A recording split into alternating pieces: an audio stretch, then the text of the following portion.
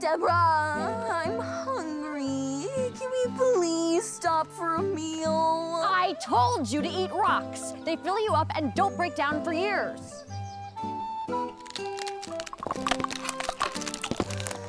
Whoa, a John Pito's tree! I didn't know food could come from nature. Hey, we're not allowed to eat snacks. Debra must always watch her figure. You're not the boss maid, Debra is. Fine, but if you throw off your waist to hips ratio, we're both in trouble. Now come on, we're burning daylight.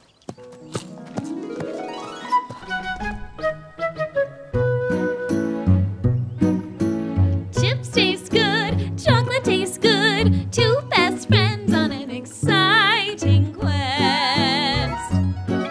We must save Debra before it's too late, and I'd say best friends is a bit of a stretch.